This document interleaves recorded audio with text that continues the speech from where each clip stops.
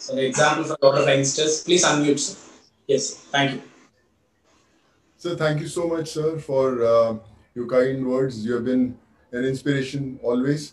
I would, before I speak about COVID, I would like to say that when I started my journey as an actor, and I used to shoot in Hyderabad and all these neighboring places, and I always used to say Hyderabad looks so beautiful. It's so well maintained. The kind of infrastructure that has come, the IT that has come. How come this is so beautiful? And the only name that used to come was, it's only because of Chandrababu Naidu, sir. And he is the man, he is a visionary who gave this facelift to this whole state. And I always used to tell my staff and the co-actors, hey, can we take Chandrababu Naidu, sir, to our states also for some time so that we can also see that progress. So I think that was my introduction to you till I met, till we connected during the COVID times, and it's really a pleasure, sir. Always, getting inspired by the great work that you have been doing, and I always say that Andhra, Telangana now, it's been my second home. My wife is from Andhra. She's a Telugu. I don't know how many people know that from the Godavari district. So there's a certain connection that was always there before even I started my movie career, and all the love that has been given, it's that brings me back again to my, I would say, my people. And with COVID, I think the bond has grown stronger. We have connected with so many people, so many heroes, and a small example I would like to give is that when I was sending people back home, I connected to almost 1 million people who approached me during the migrant movement. And when once the first wave subsided, and these people had their education problems, their healthcare problems, and their employment. So I started this platform called Pravasi Rozgar, which was later, called Good Worker with Temasek. We've given employment to almost close to 2 lakh people, done almost 2,400 surgeries, many in Andhra and Telangana, most of them, and obviously education also. And I realized that people thought that second wave has subsided and everything is coming to normal. Actually, second wave started even before the second wave actually began. The second wave for me was the problems that people had because of the first wave. They had lost their jobs. They didn't have money to feed their families. They didn't have employment. They didn't have money to get treated. So actually, we were living in that second wave. But the second wave, we again that hit the COVID thing where people were losing lives, and all these people that I connected during the first wave, all these people became my workforce. They said, sir, we are in, Vikarabad, we are in Vijayawada. So how can we help? You had helped us go back to our homes. So they became my warriors. And, I always used to say one thing that, we can only work if you are available 24/7. It's not that, okay, I'm busy, I can give 4 hours. I said, in the middle of night, someone has a medical emergency, I'm going to call you in the middle of night that you have to help. There's a very one example that I would like to give. Varun is there also today in our forum, and in the night at 2:30, once I got a image on my WhatsApp, which one image which said oxygen level 60, and there's no message from where that random WhatsApp became, just a picture of that oximeter reading 60. So I called that guy and he said, "Where are you?" He said, "Sir, I'm in Kokatpalli in Hyderabad, and this is my father's oxygen level, and I don't know whether he's going to survive or not." So I called Varun around 1:32, and whole night we were coordinating. We took him to the hospital. We gave him some emergency, oxygen levels we improved, and then he was shifted to that hospital. And 4 days ago, he was discharged. And I said, can you send me the picture of your father? And the father was hale and hearty.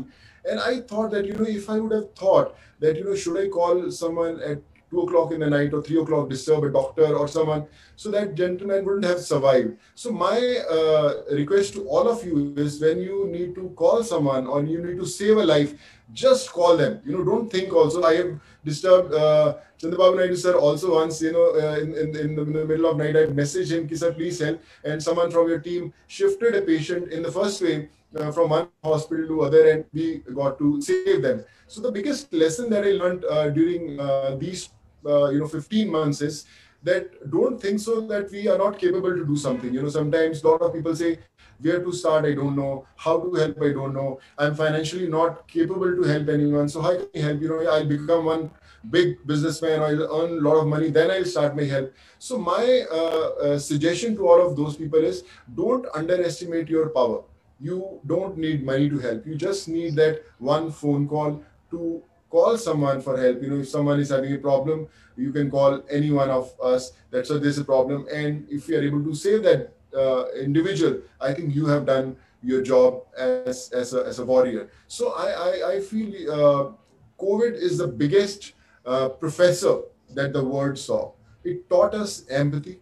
It taught us what humanity is. It taught us how a normal person can save a life. So take it as a lesson of a life, that it's not about whether you are capable of doing it or not. You have to believe you are capable of doing it. I as an individual, I always used to act. I never knew that I can get 12,500 students from places like Kyrgyzstan, Kazakhstan, Uzbekistan, Russia, Philippines, Georgia. But I got them because I believe that I can get them. I was sending medicines, I was sending injections to people, I was trying to get them ICU beds, oxygen.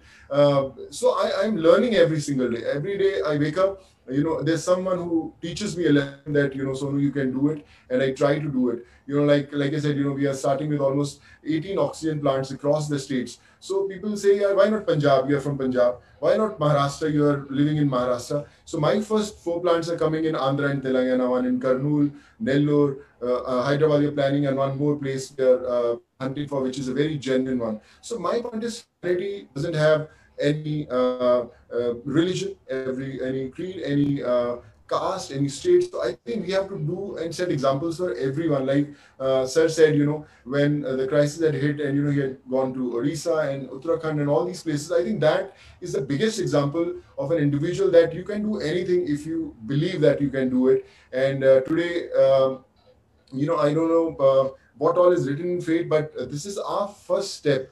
I read a very nice thing in the morning. When you become rich and famous, don't try to improve the standard of living, but try to improve the standard of giving. So you have to, be kind to the word.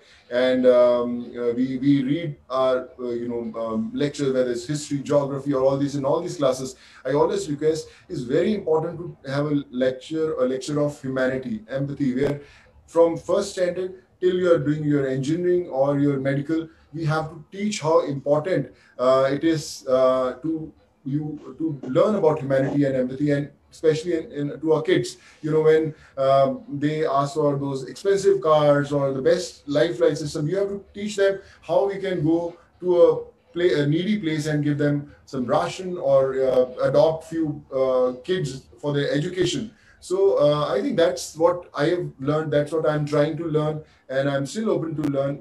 I just started this foundation called Sood Charity Foundation, and we have been doing a lot of work. And I always say that Sood Charity Foundation is not my foundation; it's your foundation. It's a foundation of 135 crore Indians. We don't need any donations. You just have to call us.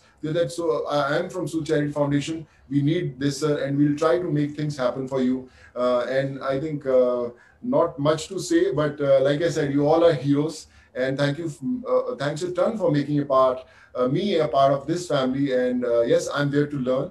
I'm there to follow your footsteps. And let's try to change the world, set some examples, and make this world a beautiful place to live in. Thank you. Very nice of you. Thanks a lot, sir. Though you have a busy schedule, you joined the call, and you've given a great insight. It's a wonderful message to a lot of youngsters in our state, sir.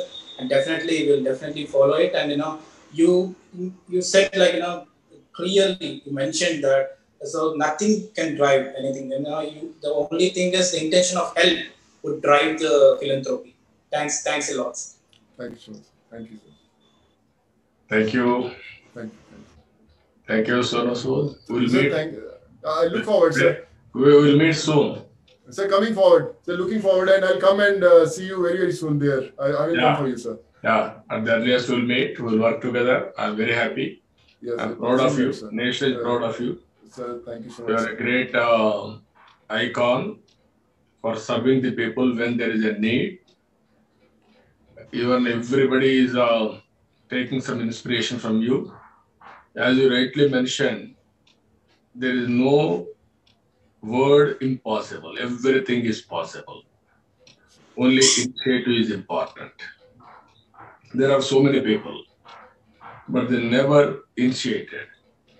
But whenever there is a crisis, he is coming forward and every day is learning. There is moving from strength to strength.